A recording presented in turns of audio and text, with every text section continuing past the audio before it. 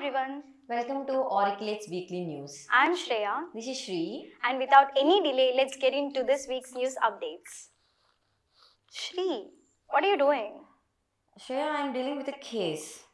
Okay. There is a scenario here. Can you help it? Yeah. Please A read it out. 40-year-old male came to a ER with a sudden complaint of fever, vomitings and sudden onset of epigastric abdominal pain. Okay. Vitals are stable at the time of presentation with BP on the lower side and pulse being in tachycardia. Patient is known alcoholic and he is not a smoker. On examination, all the systems are normal, but on abdominal examination, tenderness is present in the epigastric region. Discoloration of the skin is seen around the umbilicus and in the flank region. What might it be the case? Let me try to figure it out. Epigastric pain, vomitings, discoloration. What, guys? Do you know the answer? Okay, I think we can discuss it at the end of the video. Sure. Meanwhile, Auriculates, you also guess the diagnosis and please comment it below. Okay, now let's jump into the news. We don't have time. Yeah, the hot news I have got today is regarding the update of NMC bill, that is fixation of the fee structure of the 50% seats in private and deemed to be universities that must be on par with the government college fee structure. This has been held by the Madras High Court. Why? Are there any loopholes in the NMC's memorandum? With respect to the office memorandum, if the fees for these 50% of the seats in both private and deemed to be universities is on par with the government medical colleges, these other 50% seats can be cross-subsidized. Okay. That is, there is a high chance for that other 50% seats to be held vacant. Okay. So what about the NEET PG counselling then? The court also stated that NEET PG counselling will not be halted. That is, and also they have stated clearly that NEET PG counselling will be held based on the fee structure that is on the previous year. Oh, okay. So according to the tentative schedule, the NEET PG counselling is about to begin on 15th of September, if I'm not wrong. Right? Yeah, it will be started on 15th September 2022. Okay. That is, the registration and the payment process will begin on 15th September 2022 to 12 noon of 28th September 2022. And choice filling and locking will be from 20th September to 25th September. Verification will be on 23rd and 24th September. Seat allotment will be on 26th and 27th September. Results will be out on 28th September. And finally, the reporting and joining will be on 29th September to 4th of October 2022. Oh, many dates to remember. Yeah, and also do you know that many seats have been added to the existing seats? Oh yeah, I've heard about it. Almost 1134 seats have been added.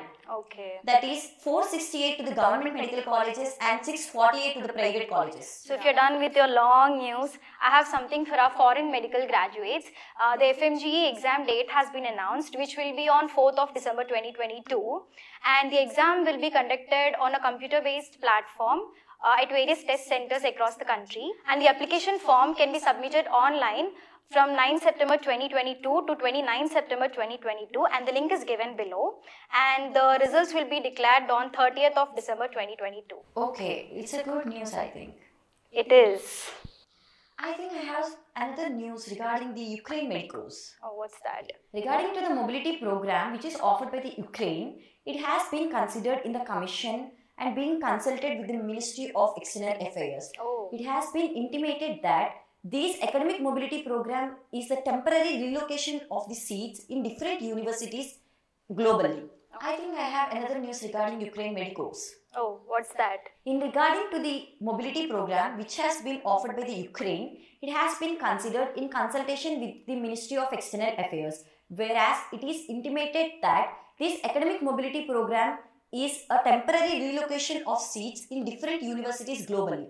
But however, the committee said they have no objection regarding this mobility program provided the screening test regulations of 2002 are fulfilled. It's Tanishka from Haryana who bagged the Air 1 with a score of 715. Oh, just like Kohli's 71st century? Exactly. and followed by Vatsa, Ashish and Hrishikesh, who also scored the same 715. And this year, 9,93,000 students were qualified out of around 17,64,000 who have appeared for the exam. And also the cutoff scores for all the categories this year have been the lowest in the last 3 years. That is, they've been around, it has gone down to 117. Oh, then what about NEET UG counseling? The UG counselling differs from state to state, and it is expected to begin in the month of September or October of 2022. And another news I have is, due to shortage of time, the NMC has extended the recognition of existing courses at various medical colleges without routine inspection by a notice issued on 7th of September 2022.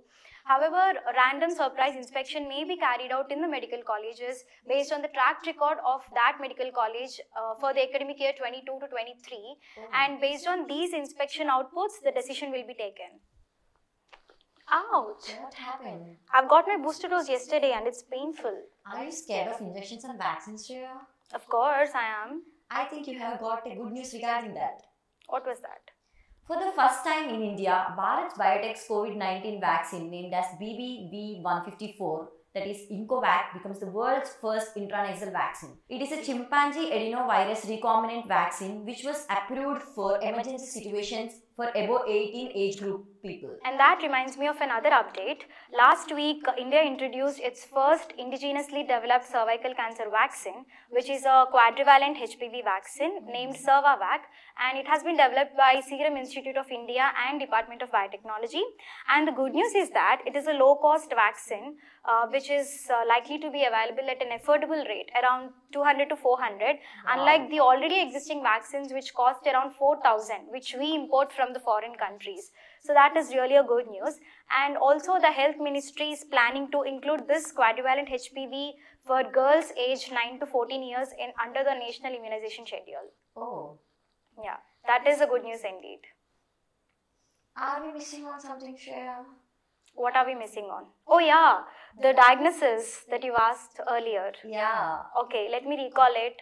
A 40-year-old male with epigastric pain, vomitings, he's an alcoholic, he has epigastric tenderness and bluish discoloration around umbilicus and on the flanks. Okay. What do you think the likely diagnosis would be? So the patient came with acute abdomen. So, an alcoholic, vomitings and pain. So it could probably be acute pancreatitis. That's right, Shreya. Good. Can you say to which infection it can be a complication?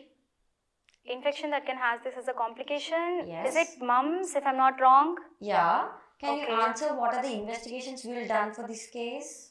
I think the diagnosis is based on serum amylase and serum lipase levels, and it could be confirmed with ultrasound abdomen and CT abdomen. Correct, Shreya. Good. The signs I have mentioned earlier are Cullen sign, that is discoloration around the umbilicus, and Gray Turner sign, that is discoloration in the flank region. I'm sure I'll forget them. Simple, Shreya. Cullen, U and L matches, that is discoloration around the umbilicus. Gray Turners, turn around the patient so that you can see discoloration in the flank region. Did you get that? That's cool. It is easy. Yeah. Thanks. For more information, you can follow us on Instagram and Telegram by the links given below. And please like, share and subscribe Auricle for more updates. That's all for today, guys. We'll see you on next Saturday again. Bye bye, guys.